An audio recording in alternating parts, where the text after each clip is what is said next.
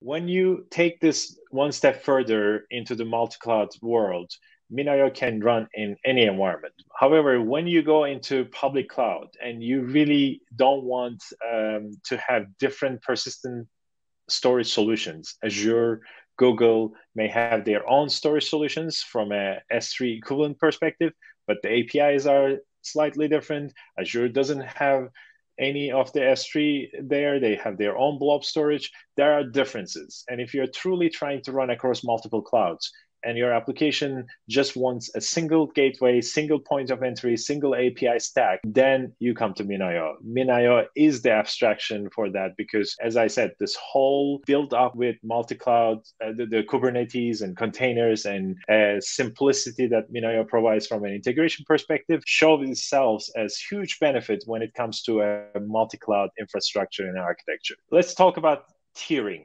Tiering is simply a very important feature that allows you to, based on certain time frames, the hot and warm type of an approach in your capacity of the data or the data that you're collecting.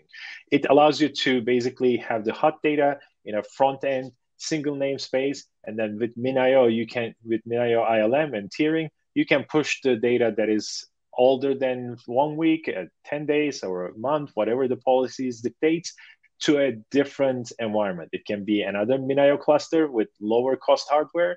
It can be Amazon S3 or one of the other public cloud providers for you.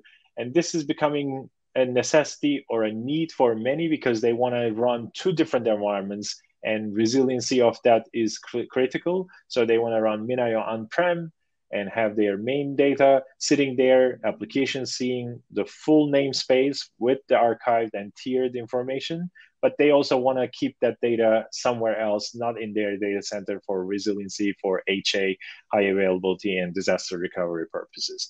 Because of that, tiering is critical, whether it's for TCO from an operational cost perspective or for resiliency and disaster recovery perspective. Tiering is really important. And we do the tiering in a bucket level, object and bucket level, and that allows people a lot of flexibility. And also, this is basically bridging you can have an on-prem OpenShift environment that is running MinIO, and that's your full namespace and your application use that.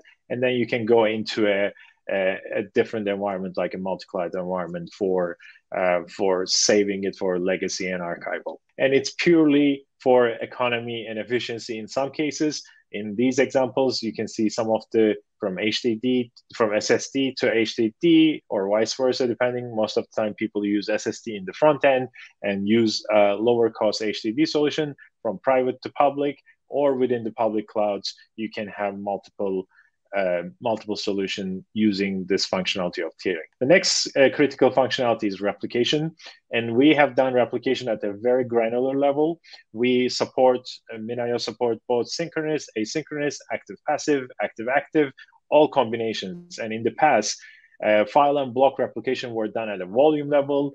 A 1 terabyte volume type of replication was a challenge, but with object storage and how MinIO implemented its replication, we are at the granularity of the object, and we immediately replicate it at the object level so that you can get, it's a bucket level replication, but you can upload, as long as you upload these objects, we don't really wait, and we can immediately send it over across to the other side for HA and DR perspective, and your application gets across multiple to another data center, whether it's close or different geographies for longer distance. And the granularity aspect, that you're not doing it as SAN and NAS used to do as huge volumes, is the critical point, that object storage replication and the way MinIO implements is much more efficient than the old ways. And that's quite important, whether you're replicating on top of public cloud EKS like Kubernetes, or you have one instance of MinIO cluster and Red Hat OpenShift on-prem, and you're replicating across to a public cloud offering. That becomes quite critical. And one more aspect of that replication is we developed also something called multi-site replication. So the replication aspects goes from not 2 into more than 2, so 3 or 4 different sides can be combined under the same umbrella for replication purposes from an async and sync and being active. But on top of that, we also replicate or make sure that the configuration of each side, from an integration perspective, gets replicated to other sites to essentially creating a big pool of MinIO deployments across different environments. In summary, before I turn it to Daniel to go into the details of MinIO operator and console and show you guys a demo of the details, the reason why we wanted to talk about MinIO and OpenShift today in this webinar is things have changed dramatically from a Kubernetes and the architectures and modern architectures in the industry. MinIO took the leading role in providing persistent storage in that new Kubernetes world with OpenShift. And with the integration work we have done, we made it so seamless that it is just like installing another application on top of the Kubernetes ecosystem. And that's exactly what we're going to show. And the most important features that MinIO has, the performance, is that we are the fastest performing AWS S3 deployment on-prem with the right hardware. We have done the benchmarks and published about that, and that's very clear. We can extract the maximum throughput from NVMe drives with a Gen 4 PCIe bus with 100 gigabit network, and that's been proven.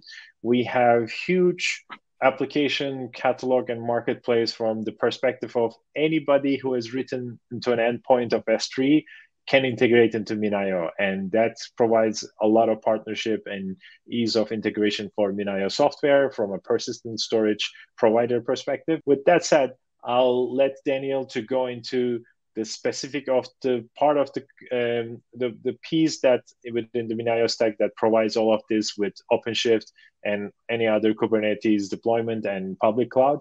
That's our MinIO operator, which allows you to install MinIO simply in a Kubernetes environment, and MinIO console, which is our UI essentially on top of the MinIO storage stack.